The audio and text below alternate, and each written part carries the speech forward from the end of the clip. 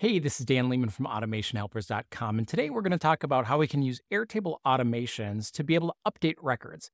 We're actually going to use three different examples for this. One where we use the triggering record to update the record itself, a second one where we update a linked record, and a third where we want to update a record that doesn't actually yet have a relationship with the initial triggering record.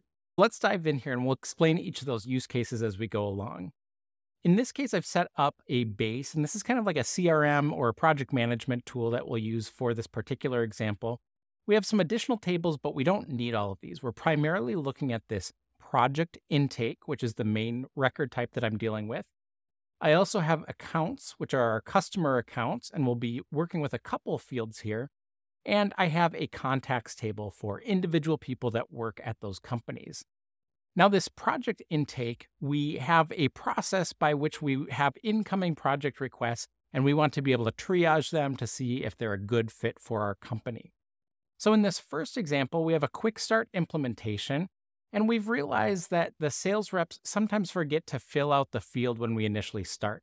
And if you know about Airtable, unlike certain fields like project value, which is a currency field, where we can actually have a default value, when it comes to a single select, if I edit this field, there is no default value that we can bake in here. And so in order to do this, we want to be able to update the status of this record when that record is created for the first time, because we're going to say that the default, the incoming status is discovery. Let's go over to our automations tab. We're going to add a trigger, and we're going to say that this is when a record is created. Now we need to choose a table, and this will be our project intake table. And we'll choose a record here. We can just use our quick start implementation. And then we will run an action. And for this action, we want it to be to update a record. So when we get in here, we can choose the table, the same exact table, project intake, because the main record that kicks us off is a project intake. And now the record ID is where we're going to actually use the Airtable record ID from the triggering record. This is important to make sure that this matches so we know to say, here's the incoming record that triggered it. Now update that existing record. And now we'll be able to update the fields that we want. In this case, we're choosing status. We don't need to use any dynamic values here. We're just going to say that it's going to be discovery. Every time we create it, put it in the discovery stage right away. Now we can generate a preview without this actually doing it, or we can run it as configured. Let's run it as configured. And it looks like it's worked. We've set that value to discovery. We'll go ahead and update this, and we'll say starting stage, or I should say status is discovery. Give that a name, and we'll turn that on so that it's active for future records that we create. Now, if we look back at our data here, we can see that that's updated to discovery. And normally when we'd create a new record, well, you know what? Let's give it a try. Let's see if it works. New record. And you can see that automation runs and populates that value for us. Great. That's our first example where we're updating the record itself. Now we want to use a second example where we say we have a project. It's further along in the process now. It's in qualification for this Triara group. And the Triara group has a project value for it. So here's what we're going to do is we want to be able to update something about the Triara group. If I look at the accounts, you'll notice that they have a customer stage with several different values of where they are in their customer life cycle. Now, Triara group is in steady state. They're just kind of going along. But because this project is going to book, we want to be able to say, let's update that stage. So instead of steady state, they're going to go and have a current project, which will be a signal to us that things are moving along well. To do it, we will have the project intake, and we want to be able to do this when the status changes to equal booked. Let's go into our automations. We'll create a brand new automation, and we'll say when a record matches conditions. We'll do this on the project intake again. And we'll add a condition to say when the status is booked, and we'll choose a record for this step. UI feature enhancement. Okay, that works. And now we need to update our record. We'll update the record, and we're going to select this time instead of the project intake, we want to update the account. And we need to be able to plug in, not the Airtable record ID this time, because remember the Airtable record is from the project intake form. Instead, we want to be able to take a look at the account. We've got the account, which is RMA, but we want to be able to use the ID here because we're going to update that account based off of that account ID. And we want to change the customer stage now to tell it that there is a current project in process. And if we'll run it as configured again this time and run the test. And we can see that that's now current project for RMA. And we'll relabel this to say update account for current project.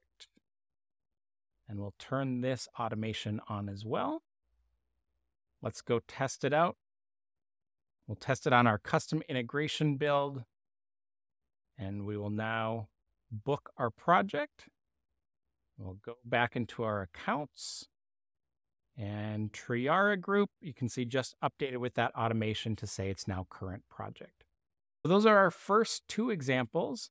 One where we've updated the core record itself, one where we've updated a related record. And now let's say we have a situation where we want to update something behind the scenes and we don't actually have that ID yet. In this case, we have our third record, UI feature enhancement. It's already booked. And we know that the client email is this andy@rma.com. But let's pretend that this came in from a form. Maybe we asked them for their email address, and we didn't want them to actually select a contact record because we didn't want to expose that out to them. We need some way to be able to identify and associate this contact record with the project intake form. Let's go to automations. You know the drill. We'll create a new automation. And this time we'll say when the record is created. That's fine. It's a project intake record.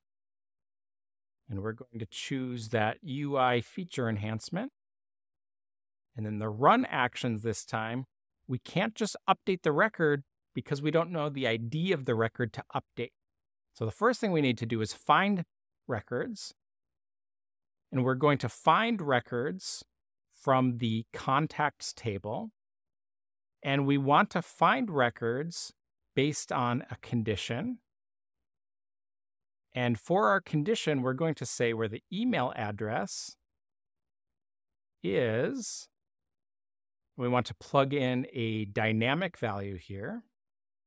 We're going to say, let's plug in the client email.